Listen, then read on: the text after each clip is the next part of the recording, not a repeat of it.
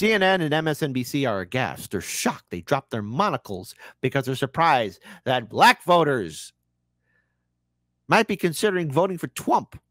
Oh, no. Goodness gracious, Cretaceous. CNN and MSNBC and the Vote Blue No Matter Who crowd are crying in the corner. My goodness, say it ain't so that black people might vote for Trump.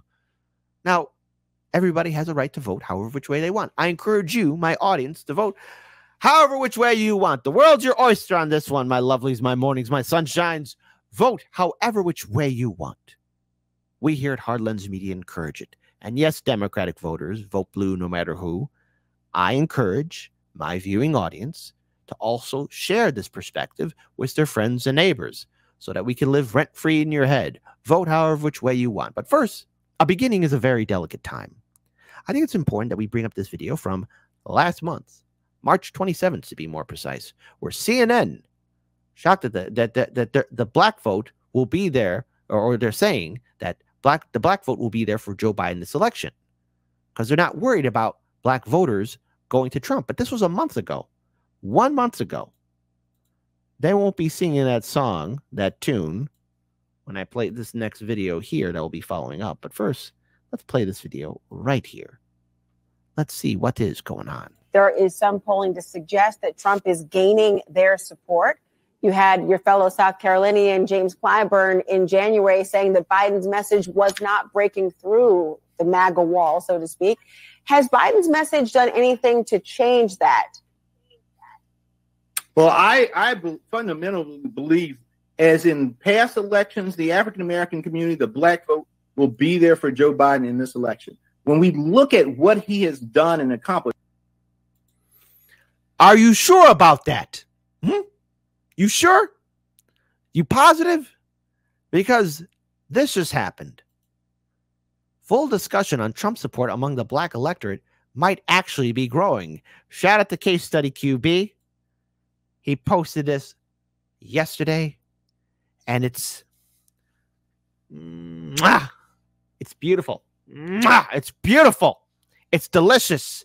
It's hilarious. Because never forget Joe Biden saying to Charlemagne the God in these exact words, if you don't vote for me, you ain't black. Well, okay. We are a little less than 7 months away from Election Day, and this is apparently a thing now. Trump supporters using artificial intelligence to... Now, these pictures are hilarious. They're funny. It's funny. I kind of wish that they were real just to trigger the libs, but don't worry. We got some delicious videos coming up very soon. Generate pictures of Trump surrounded by black supporters, I suppose, manifesting the close relationship they would like Trump to have with the black community. Meanwhile, Trump himself is trying to make inroads with the black voters in the most awkward way possible, like telling a room full of black conservatives in South Carolina that black people are embracing Trump because of his mugshot.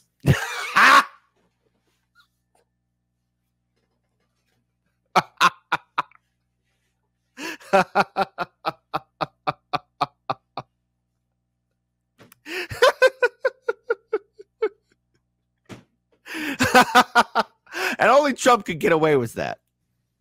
And yet, despite the transparently awful strategies here, it appears that Trump's support among the black electorate may actually be growing. A new Wall Street Journal poll finds that 11% of black women in swing states said they are either definitely or probably going to vote for Donald Trump. That is compared to 6% of black women nationwide who said they would vote for Trump, according to a survey from the AP in 2020. Meanwhile, 30% of black men in swing states say they will vote for Trump in the upcoming election, compared to the 12% nationwide in that 2020 AP survey. These are devastating numbers to Democrats.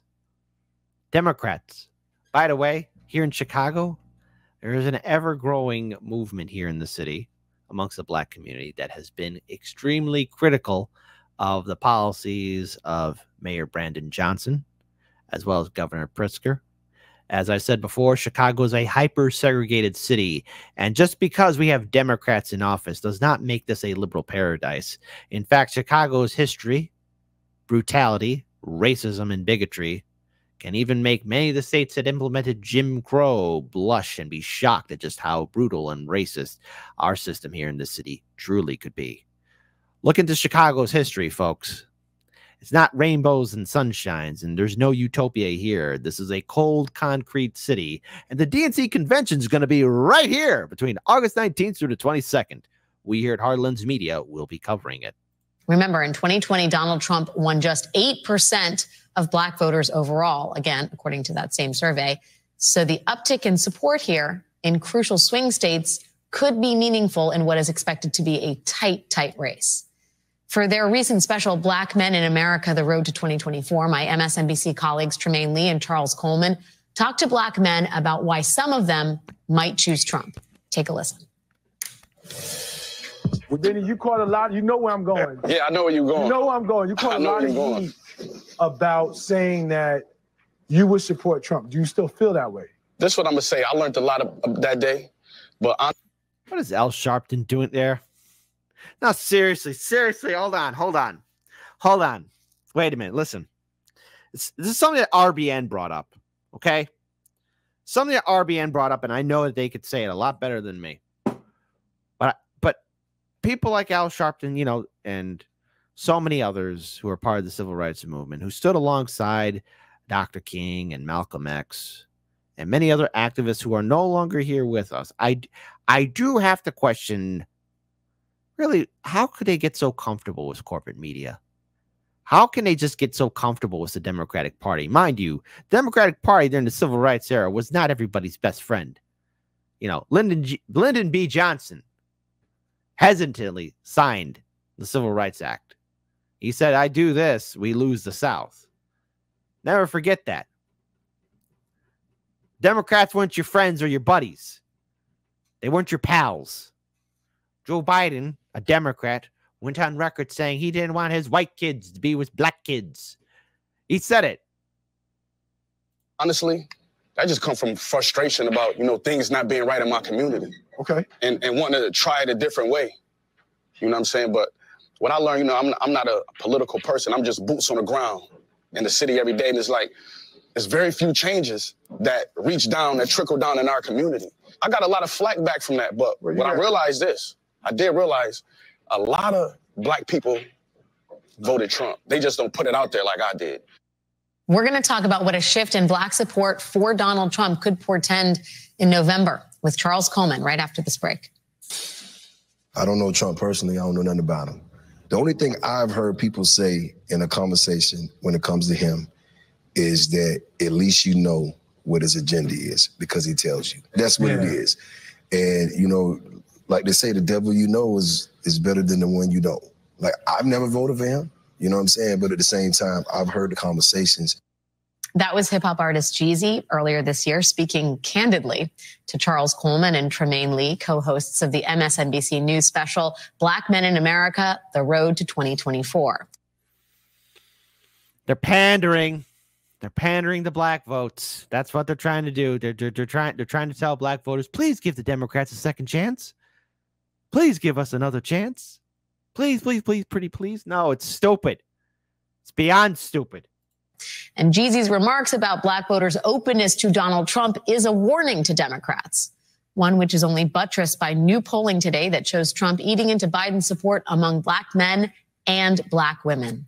Joining me now is Charles Coleman, civil rights attorney and co-host of Black Men in America, The Road to 2024, which is currently streaming on Peacock. Charles.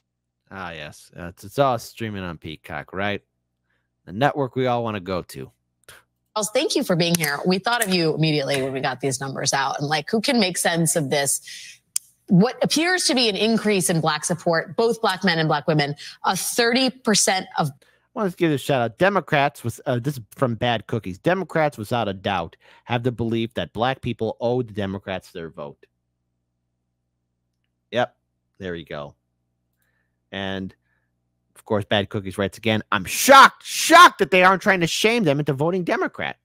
Don't worry, they will. They will. Trust me on it. And Cobra Commander says, good trouble, black man. Black progressives who sell out the black community. Of black males in swing states interested in Donald Trump. What do you make of that? Well, first of all, I think that it's important that we contextualize the numbers so that we don't paint black men or black women, for that matter, as the scapegoats. At the end of the day, white America can and will determine the outcome of this election. I think that the critical demographics of both black men and black women are going to be very important for Joe Biden to seize upon if he wants to be reelected, because he's having trouble elsewhere. Now, when you're talking about black men, there are two main reasons, Alex, why the message is not landing. The first one is there is not an acknowledgement or a real investment in saying, look, we know that we have failed in a lot of regards and we have a lot of work to do. Oftentimes, the messages that are crafted look forward without an acknowledgement of where we are and what is missing. And I think that is something that most black men are having a problem connecting to. The other sort of fail that I think that the Biden administration is doing, or the campaign at least, is this notion of trying to sell the preservation of democracy. If you're a group for whom democracy has not actually worked, or you do not believe that democracy has protected you, then losing it without discussing what's going to be different in its preservation does not matter to you in the same way. So the issue when you're looking at the numbers isn't necessarily black voters going to Donald Trump. It's actually black voters who decide, I'm going to stay home. That's it. Now, the thing is, people, no matter the color of the skin, who they worship, or generation they're part of, we all have emotions and feelings. But this talking down to black voters, for example, or black men, could have this Uno reverse card and saying that they're just going to stay home. The more you keep on poking people, the more you keep on antagonizing them, and this goes for everyone, no matter the color of your skin. If you keep on antagonizing a person, saying, oh, how dare you not consider voting for Biden, or how dare you, you're helping out Trump, you're doing this, you're such a bad person. You know, there is the emotional response of, okay, you keep on pushing me, I might as well vote for Trump, because that very well could happen and could inspire many people who will stay home, including black male voters, to say, to hell with you Democrats, I'll vote for Trump just to piss you off, because that could happen. And corporate media, they're very good at talking down to people, as are the blue checkmark people on social media. Never forget what those vote blue no matter who sycophants did in 2020. Their bullying tactics, their harassment. They did everything they could to make everybody feel guilty if they didn't vote for Biden. It's interesting. And when you talk about the kind of existential threats, the Democratic project laying in tatters at the end of a second Trump term or the beginning, do you think the explicit white nationalism is not enough of... Using identity politics again, BSDNC. Very good of you. Corporate Commander says this is basically propaganda campaign to tell black folks to stay in their lane, and this will actually drive more votes to Trump. Never lie, folks. They don't like that. Folks, people can see through the propaganda. We see through the BS. Everybody across the political spectrum can see the lies of the Democratic Party. And to be clear here, the Republican parties know better. But the Democrats are being passive aggressive. They're the kind of abuser that will use manipulation and words to make you feel bad, to make you feel sad. Of a motivator for the same black men that you're talking about, who may be less inclined to be energized by the broader proposal around democracy? I think that the message around white nationalism and the broader message around white supremacy is something that resonates. But I also think it's important to understand that if you're someone who has been in America, who has voted for the Democratic Party for generations, and you have not seen substantive changes take place in your community, similar to what Benny the Butcher was talking about, then you don't necessarily want to give an acknowledgement to Rupert Fellows. World War III is the ultimate existential threat, and Trump has nothing to do with it. Remember in 2020 when everyone was saying that Trump was going to start World War III? I do, and so does Petridge Farm. Necessarily feel the biggest difference between curbside bigotry having an uptick and systemic oppression being maintained. It all seems bad for you. And so you're not drawing that distinction.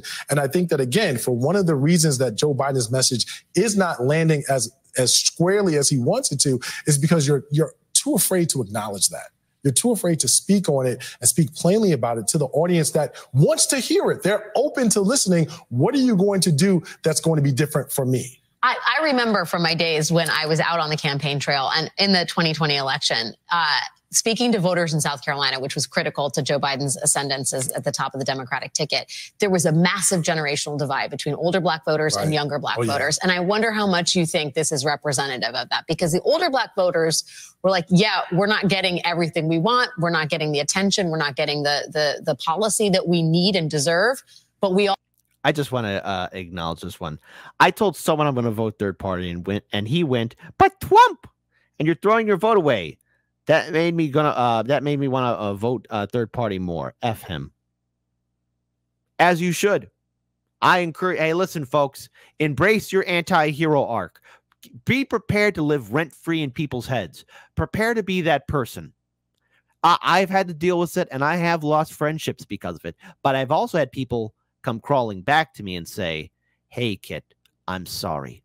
Now, this whole segment on Black voters, this is propaganda. This is mental abuse. This is a tactic in which to make young Black voters, young and old to be more precise, Black men and Black women, to feel guilty about exercising their free choice, their sovereign free choice to do the right thing. And that is exercise their vote and give it to a candidate who has earned their vote. Now, I don't care how anybody votes for this election cycle. I don't. But I'll be damned if we're just going to let 2020 repeat itself again. People, I encourage all of you to push back. You see someone being bullied and harassed because they're not voting for Biden because of Trump. You see these vote blue no matter who people going after independents and people who are at least exercising their choice. Stand up in solidarity with them. Because people were bullied in 2020. People were supposed to be made feeling bad about this, sad about exercising their choice. We saw corporate media partake in it. We saw the Democrats take part in this. We saw people who have large social media platforms play that part. We saw people on social media with that coveted blue check mark act the same way too. If you don't vote for Biden, you're a bad person. Well, Black men and Black women are possibly considering voting for Trump or use it at staying home.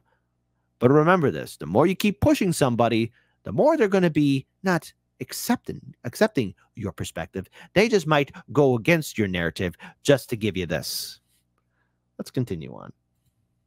Also are just real about the stakes here and what a Trump administration would mean for us and the country on whole. I think the issue with it there is we are, in many respects, dealing with a boy who cried wolf situation. If you think back to Mitt Romney, the conversation then, or even George Bush before then, the conversation was the sky is falling and this is the most important election of our lifetime. Well, we got through George Bush, wherein from many people's perspectives, whether the indexes and the measurements actually support this, a position that most people feel like is still disadvantageous. And so it's not resonating in the same way because people are saying, you guys did this for generations and it didn't work. So we're at least open to doing something different. And I think that is a big part of the generational divide. Do you, the Journal report says that Black women, who are the bedrock of the Democratic coalition in many ways, some of the most reliable voters for Democrats, are really interested in third-party candidates. That goes to exactly.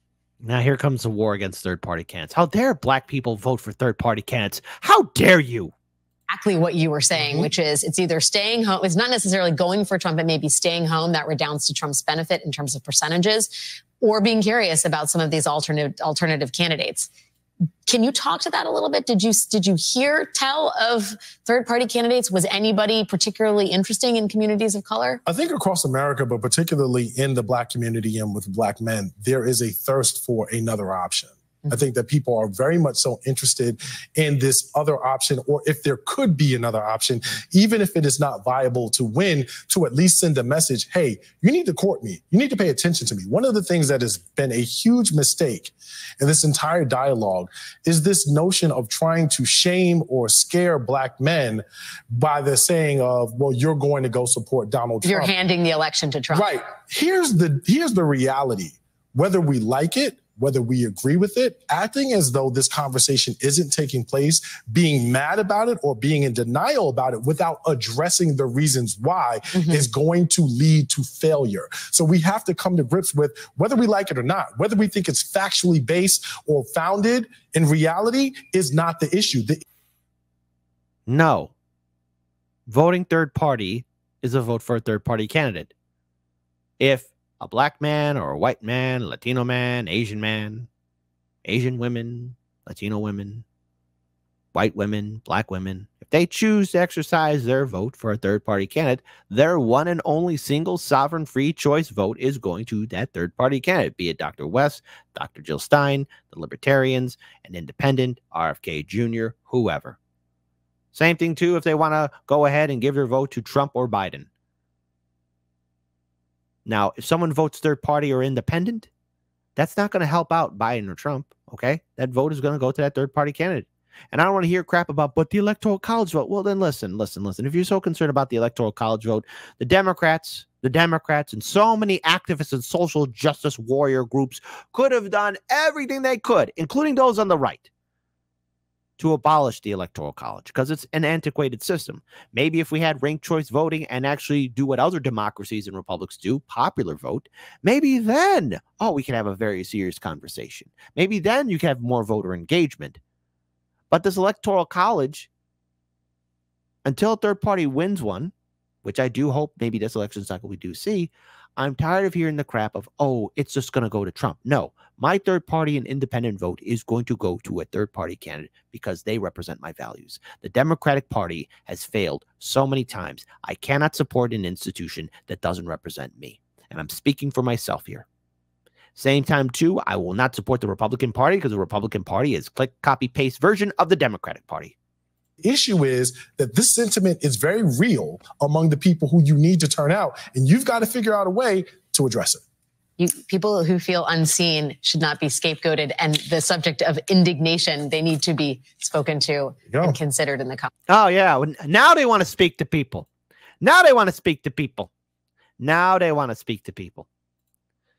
Here, look at this one. Biden losing support among black voters in swing state survey. Oh, my goodness. What's going on here? Voters are breaking away from Biden and the Democrats. And all of this is so wonderful to see. It's hilarious to me. And he's losing black voters in key swing states. We know that Pennsylvania has been brought up, Wisconsin, Michigan, Missouri, Georgia. All of these key states. But it's not my fault that Democrats are losing voters.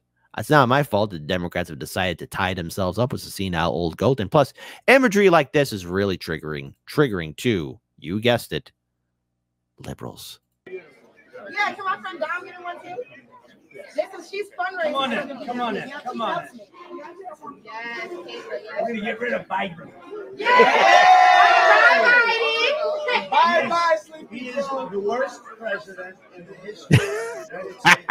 He's horrible to the black community. Like it or not. They're not wasting the senator. And check out his record in the 1990s. Check out his record in the 1990s. You're economically what's for us. Yeah. Well, opportunities. Best job numbers ever. See, and here's another thing too. When you're on the campaign trail, you want to show your supporters that you're number one. Let me just introduce to you guys a situation that took place many, many years ago. You never heard of this guy, Julius Caesar, right? And during the final day, the Battle of Alesia, in which Julius Caesar and his legions were faced off against Vercingetorix and the Gallic relief force. They were being attacked on all sides. It was a dangerous siege, but what did Caesar do? He put on his red cloak, grabbed his sword, told his legionnaires to follow him, and he fought on the front lines, inspiring his men to continue to win and fight, and that's how he won the Battle of Alesia, through tactics and also inspiration. Inspiration by showing his men that he will be there. Now, in realm of politics, you want to be the face. You want to show that your supporters and potential supporters, that you are a strong candidate. Now, Trump, I have my criticism of him, but he's playing a very important role in politics, which is, I'm out here on the front lines, I'm reaching out to my voters, and I'm telling people of all colors and creeds to support me. This is something that every single candidate should learn from. And unfortunately, Biden, all he's doing is shuffling and walking around. He's not even... His handlers are making sure he's not even getting questions from the press anymore because he's that senile and old and weak. Tell me again, Democrats, was this a good bet that you made? The First Step Act. Let's talk about it. And again, the colleges and universities. Yeah. I just got the whole thing down. Yeah. I got you. I just want to pull up this other segment here, too. Just a short segment from Fox News. I know, because Fox News is having a field day with this. Hug from Trump at an Atlanta Chick-fil-A while he met with supporters. Watch. I don't care what the media tells you, Mr. Trump. We support you. We love you. Okay, 4 p.m. We've been 4 p.m. Come here, let me give you a hug. Please do. See, now, Biden, he'd be like, who are you, Jack? It's 1960.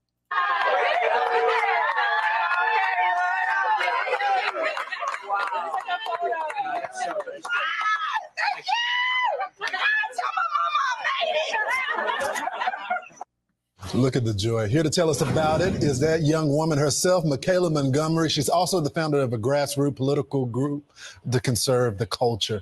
Michaela, I've been waiting for this interview all morning. So I've been waiting for this my whole life. So thanks so much for joining us. So you told the president when you were hugging him, I don't care what the media says, we support you. Tell me what you meant by that. I am so glad that is the first question you asked me. Mm-hmm. So, of course, in the excitement of everything, I wasn't able to really relay my message, but the general consensus or social media would have you thinking that if President Trump were to show up to the HBCU campuses or walk around the AUC community, that like some angry mob would form or a riot would ensue and that he would not be welcome. And clearly the sentiment in that room the other day was the complete opposite. He was very welcome. People were excited to see him. People showed up in support of him. And people, of course, were from all 4 institutions within the AUC, the local HBCU community in Atlanta. And they all showed up in support of him. So it's actually kind of crazy to see people in an uproar when all 4 institutions were legitimately represented and all 4 institutions were represented by said students who wanted to support President Trump. You know, Michaela, and I really appreciate that we were able to not only let him know that regardless of what social media says, you know, I know they're trying to make us think we're supposed to hate you, but we don't. And additionally, it was a learning experience for my students because they were able to see and experience firsthand how the media can warp the perception of an opinion or a person. Because like I said, to think that these students who attend these illustrious institutions aren't smart enough to make their own decisions, much so that they would only show support for Trump because he bought chicken sandwiches and milkshakes. It's offensive. That in itself is the most disturbing part of it all, especially when you think about the fact that it was mainly urban media outlets that were doing everything in their power to turn other Black people against these young Black kids who simply were not shy to explore other options. And I want to stop there. I hope all of you heard that. You see, corporate media, especially those who live in their fancy towers in New York City, as well as all their affiliates in these other major metropolitan cities like Chicago or Los Angeles or anywhere else, assume that people will fall in line. And MSNBC and CNN are aghast and shocked that young Black people would consider supporting or voting for Trump, or either that, voting third party, or staying home. But this is a bigger problem that the Democrats are finally going to have to face. And I, for one, am happy about it. I am glad that they are going to face this. And that is, finally, after talking down to people for so long, their liberal smugness is starting to fall apart. They can't control the narrative anymore, and they're enraged at the fact that people are making that free choice, that sovereign choice, to vote how they want, how they feel. Democrats, you did this to yourselves, and all I can do is sit back, relax, and laugh at all of you, because you are clowns, Democrats, and you talk down to Black voters as though they should be subservient to you and give you their votes. Here's the thing. Everybody's waking up to it. We don't owe the Democratic Party a goddamn thing.